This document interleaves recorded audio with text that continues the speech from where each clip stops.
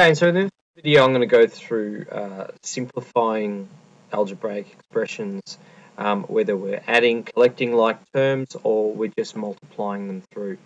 Now, whenever you're adding or subtracting like terms, when you're adding, subtracting algebraic expressions, you can only add the like terms. Now, let's have a look just over here at what exactly are our like terms, so that way we can go ahead and it's going to be hard to add and simplify algebraic expressions if you don't know what terms are like.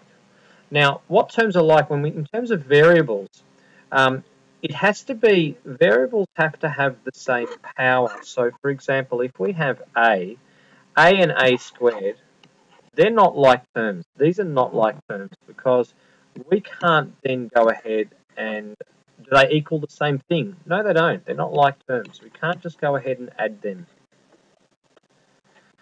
The same goes with if we have two variables multiplied by each other. AB is, and if we had 4AB, well, these are like terms because we have the same. These have the same variables. So the variables are the same. They're like terms. So what we can only add and subtract things that are like terms. So let's go ahead. These two are like terms.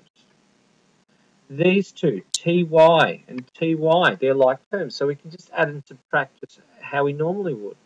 The same if we've got, if we've got 5, let's just say that this is how many apples we've got. 5 apples plus 2 apples. Then we've got minus 3 bananas plus 4 bananas. Well, we can only add and subtract the apples and bananas here over, so we can then collect these apples. We've got 7 apples, and then we've got 1 banana, or just B. So that's how I want you to consider this simplification of this algebraic expression. So if we have minus j minus 9j, well, we've got that is equal to minus 10j. They're like terms, so we can add or subtract them. Over here, what's like? Well, over here we have a constant, and over here we have two like terms. We have the ABs, okay? So the same, we have two variables multiplied by each other, and the same variable. So we can collect those together. So we got, therefore, we've got 24AB. Take away 5 is going to be 19AB. 19AB. And then we've got the 7 at the end. That doesn't go anywhere. We can't collect that with another term unless we have another number, okay, or a constant. Let's see what we can do in part E. 6A, let's collect our like terms. So we've got two like terms there, the A's, and these are like terms, which are the B's. Okay, so this is a like term and this is a like term. So in order to collect like terms, let's start with our positive values first. We've got 12b plus another 11, which means we've got 23b. And then we've got 6 A's and we're taking 7 away. So 6 take away 6 is going to be 0. Take away 1 more is going to give us negative A. Over here, we can't actually simplify that at all because we can't collect any like terms. So no simplifying is required. Okay, so this one, we can simplify A through to F, but we certainly can't simplify this because there's no like terms to collect. Over here, we can collect GHI because there's two sets here. This one has GHI, or the 3 variables multiplied by each other. This has the same. So we can just collect them as normal, and that's 3GHI. Okay, so I'm going to do question 8 now. Okay, so for question 8, we've got simplify. Now, when we're multiplying, we don't have to collect like terms or anything like that. We just simply multiply them through. So I'm going to do 8a. Now, whenever you have these terms, you need to multiply the numbers by the numbers. Okay, so 15 times 2 is going to be equal to 30. And what do we have left? Well, we've multiplied our number through. So now what we've got is A times a B. And how would we write A times B? We don't write it like A times B. That is the same as AB. So we've done our A times B. We've done our 15 times 2. We've broken that down. Let's bring them together. So let's bring them together. That's going to be 30AB. And we're done. Let's have a look at this one. Let's multiply the number first. 6 times 11 is 66. We've got an AB, which is the same as, let's have a look what AB is the same as. A times B is the same as AB, isn't it? And that AB is then multiplied by C. So AB times C is the same as ABC. Now let's bring them together. 66 ABC. We can't do anything else to that. And finally for C, let's have a look and deal with our negative numbers first. Remember we were talking about before, we've got negative times a negative. If we're looking at a number line, this is the negative direction here. If we're going the opposite to the negative direction, we're going in the positive direction. So negative times a negative turns out to be a positive. So let's go ahead and change this. Negative 2a times negative 7 is the same as 2a times 7 times a b. Okay, so we've just got rid of this expression and changed that to 14a. Then times a b gives us 14ab.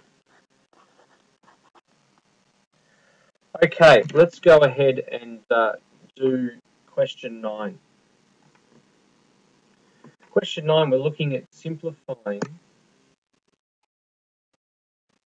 We've got 24a divided by 20. So I guess this is 28. Now, whenever we have something multiplied on the numerator and we see the same thing on the denominator, then we can just go ahead and cancel those out. Because what is a divided by a? Anything divided by itself is 1. So really this just cancels out to 1 over 1. And effectively that just really just cancels out because we don't really need to write that, do we? So we've got 24 over 20. Now it's a matter of simplifying the fraction that's left over. Okay, so simplifying 24 over 20. In order to do that, you might need to remember that you need to find the highest common factor. Highest common factor, what's a number that goes into 20 and 24, and it's the highest number, or the highest number that goes evenly? Well, that would be the number 4. Let's divide 24 by 4, and we have to do the same to the bottom, don't we? So therefore, we've got 6 over 5.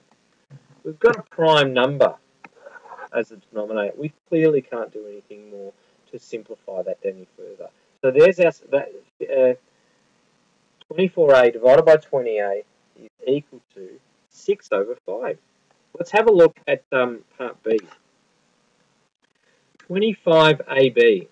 25ab. Now, when we're multiplying algebraic expressions and dividing them, we always look at the constant, this number. We can just treat it as an ordinary number. Okay, so that's over 5a, by the way. So 25 divided by 5, we know to be equal to 5. And then the next thing is, what are we going to do with the a's? Well, as we mentioned before, a divided by an a, as long as there's nothing else, if it's a squared divided by an a, we can't cancel them out because they're not the same thing. But anything divided by itself is 1, so those are just going to cancel out. And what we have left over is b. Okay, it's now simplified. And finally, this one over here, we've got minus 4ab divided by minus 44a. Well, the same rules that we looked at before. A negative times a negative is a positive. Well, a negative divided by a negative is a positive. So the first thing we do is this negative 4AB divided by negative 44A. That's actually going to cancel out to be basically positive 4AB divided by positive 44A. Now the A's as before, they're going to cancel out, and we're left with 4B over 44. But we're not done yet, are we? Because is there a number that goes into 4 and 44? Yes, there is. It's 4. Let's divide by 4, and we'll divide the bottom by 4. So what we're left with is 4 divided by 4 is just 1, so we've got B over 11. And that is now simplified. Okay, so I'm going to stop there. I'm going to continue on with question 10 in the next video.